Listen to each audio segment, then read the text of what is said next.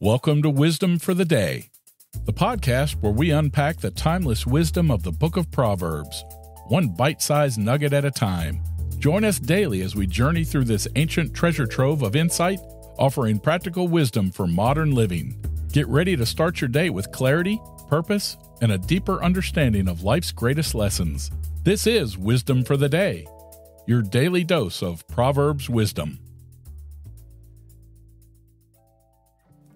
Today is day 125.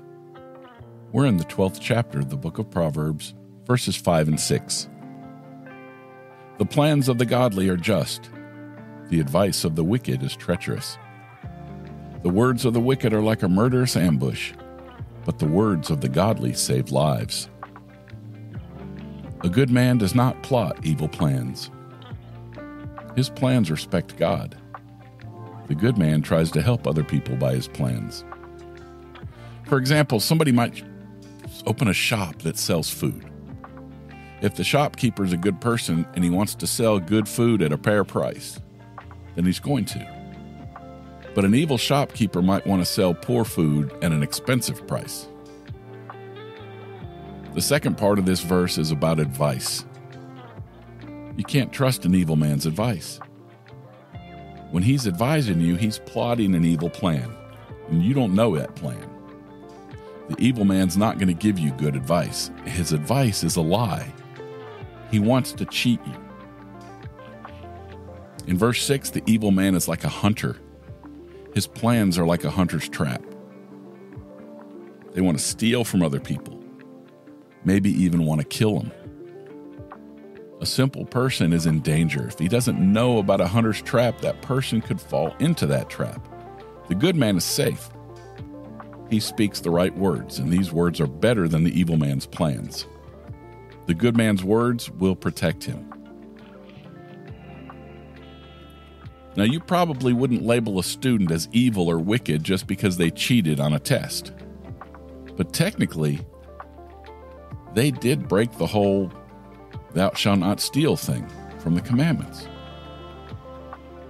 Nowadays, it seems like it's no big deal about cheating being wrong. But more and more, it's about not getting caught. Now, if we think about it, most students would agree that cheating is kind of shady. According to Proverbs, that puts cheaters in the wicked category. Now, I recently heard about a senior in high school who's not going to be graduating because they got cheating on an essay. And get this, it wasn't the first time. This student had been caught twice before and warned that a third time would mean that he would flunk. Yet they still turned in somebody else's work from a previous year. Name and all. Not a very smart one. It's pretty clear that that student doesn't have much of a moral compass. But despite that, their wickedness means that they won't be moving on to graduation. So let me ask you, I've heard that plenty of people cheat on their taxes. But even if it's just under $100, does that count as wicked? Well, that's all for today. But I'll be back tomorrow with some more of Solomon's wise teaching.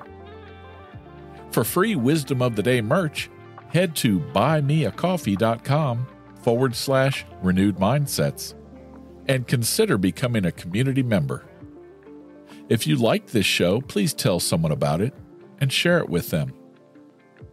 The executive producer of Wisdom for the Day is Yelena McClellan. Intro music by Weston McCurry. Until tomorrow, I'm Rick. I love you. See ya.